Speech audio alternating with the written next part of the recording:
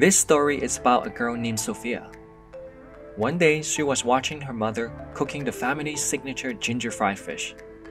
Before her mother fried the fish, Sophia noticed her mom would cut the fish head and also its tail. She was curious enough to ask her mom, "Why did you cut the head and the tail before cooking it?" Her mother answered, "I don't know. Your grandma taught me how to cook this dish. It was done this way when I learned the recipe from her." So, Sophia went to her grandmother and asked the same question.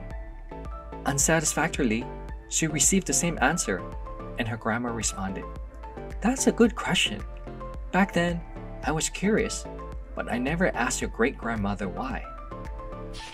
Sophia's curiosity was running high, and when her great-grandmother came for dinner that night, she immediately asked her the same question. This time, her great-grandmother answered, "Oh, I cut the head and the tail of the fish because 60 years ago, my frying pan was too small. There was no other reason for it. In fact, if I didn't have to cut the fish, it would probably retain more of the flavor and taste even better."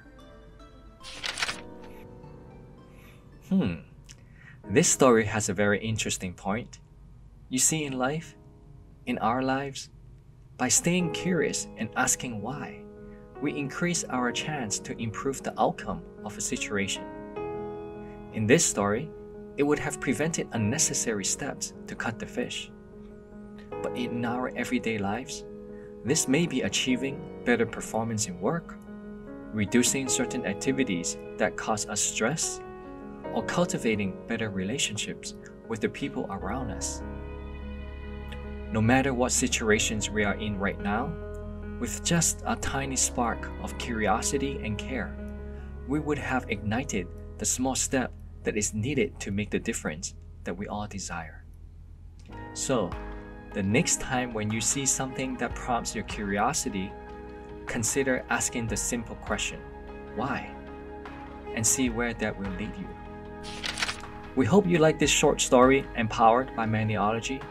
Together, let's continue to stay curious and show care toward things that are important to us. Big changes come from small actions being done consistently and collectively.